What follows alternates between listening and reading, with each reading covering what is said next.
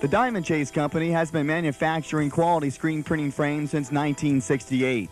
The drawbar frame, tension quick, roller chase, and stretch and glue tubular frames are the 4 frame product lines manufactured by Diamond Chase. This is the instructional video for the drawbar frame.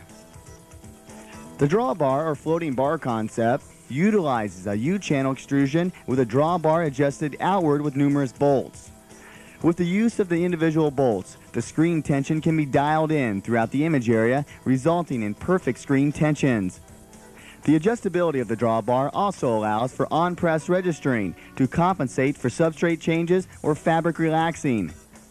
The drawbar frame is manufactured in 3 different shapes or extrusions to accommodate various frame sizes and fabric tensions. The standard U shape was the initial design for the drawbar frame, and its advantage is being lighter in weight. To compensate for larger screens or high tension levels, 2 extrusion shapes were designed to increase the frame strength. One design has ribs or ribbing on the outside of the frame. The second design has a boxed or hollow section added on top of the basic U shape. Both designs increase the frame's structural strength.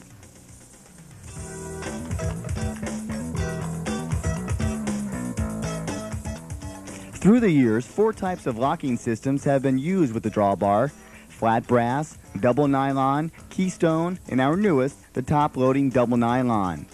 Today, the only recommended systems are keystone and top-loading. The keystone incorporates a single nylon rod extruded in a taper which slides in from the end of the drawbar. This system has been used extensively with stainless steel fabrics and in frames with narrow stretching areas because of its pre-tensioning ability. The top loader uses 2 round nylon rods which are rolled or snapped into place simultaneously. This system will capture the fabric the easiest and most evenly of the locking systems. The round nylon rod comes in 3 different diameters, and its usage differs with the mesh counts. The drawbar frame is shipped with the white nylon and is designed for the majority of mesh counts commonly used with the frame. A blue rod is recommended for low mesh counts and stainless steel fabrics. An even smaller diameter, black rod, can be used for low mesh counts and hard-to-handle fabrics. The nylon rods can be specially ground for special applications. The tensioning bolts in the frames have come in many combinations, but in our quest for simplicity, we will recommend only a 5/16 diameter stainless steel hex head bolt. Other choices in bolts are plated steel instead of stainless steel, or an Allen head or a recessed Allen head instead of a hex head. A recessed Allen head bolt is flush with the outside of the frame extrusion.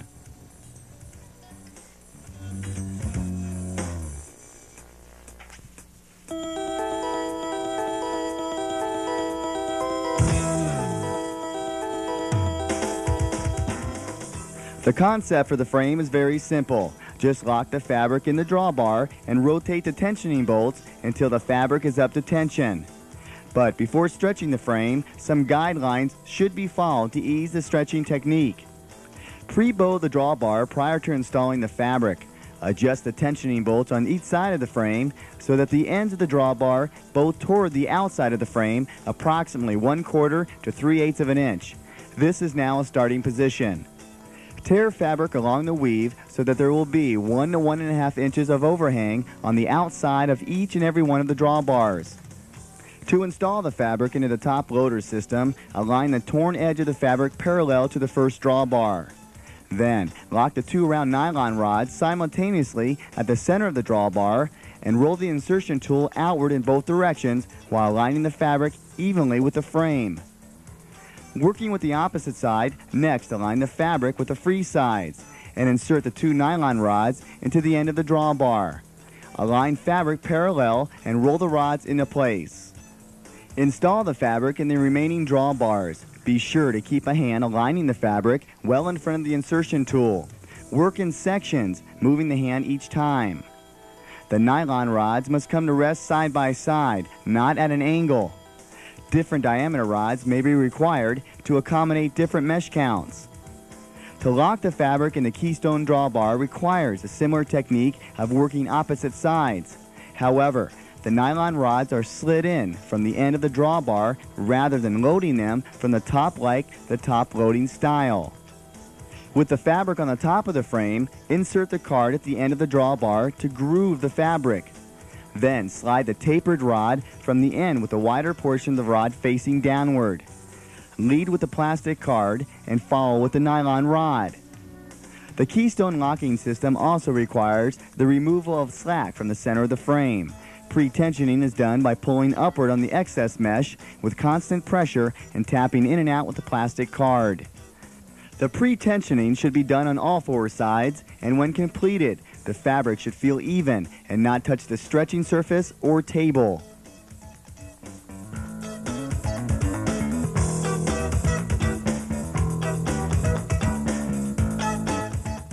The recommended method of tensioning the drawbar frame is to work around the frame in a circular pattern, bringing the fabric up to tension evenly. In the first stage of tensioning, rotate all the bolts approximately 2 to 3 revolutions except for the end bolts of the drawbar. On the second pass around the frame, tension all the bolts each side of the frame. Remember, never rotate any one bolt more than 2 to 3 revolutions, and never use a power tool to tension the frame.